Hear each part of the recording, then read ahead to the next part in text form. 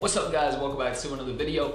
In today's video, we're going to be talking about a very cool effect. Again, a pretty short tutorial here, but I'm sure you like the short tutorials, you learn something even quicker. This is going to be talking about the cloning effect. I'm going to show it on screen right now. I'm sure you're familiar with this. Loads of YouTubers use this. Loads of various different videos you've seen, I'm sure, have used this. Basically, you know what I mean, it's just adding two of you in the same room. A super simple effect to pull off. Looks very cool to people that maybe don't really know how to do it and also don't really understand that it's actually like probably hands down one of the easiest effects you can pull off. It's very simple.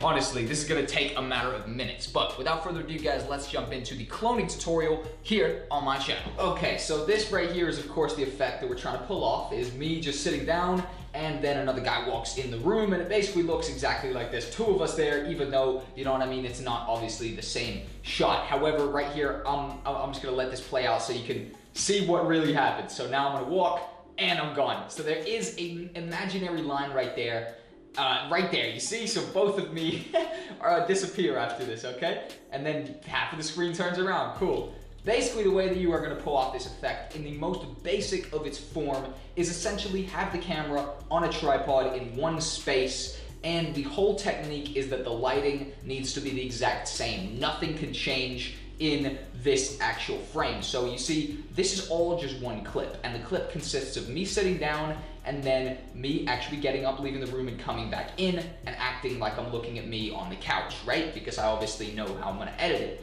The way you go about this is very simple. Let's just go ahead and hold our clip and hold Alt, drag up, and this will duplicate our clip.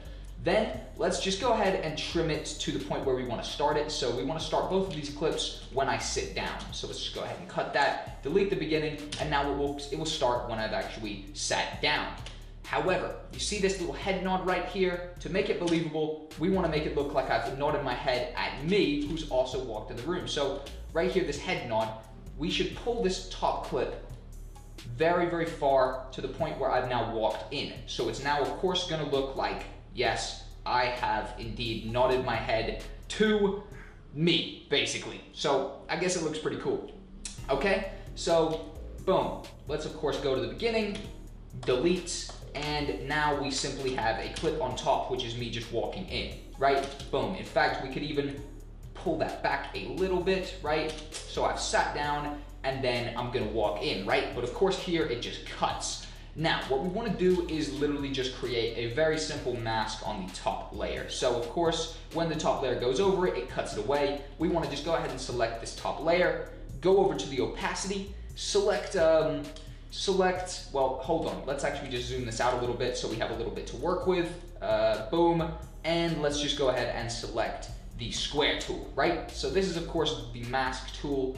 We're going to want to line this up just with this kind of line of the corner, the corner line down the screen, right? So I'm gonna drag this right down there. So that's trying just to get it in the corner right there. So we've got a whole section of me on the couch and a whole section of me coming through the door.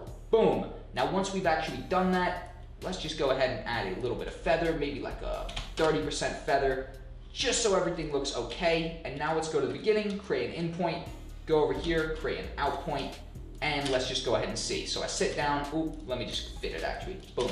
So I sit down and then, boom, I walk in. Very simple.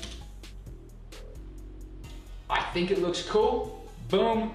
Very simple. You see how quick we created that. Honestly, hands down, not a hard effect to pull off at all. There you go, I just literally look at myself and it definitely looks pretty dope.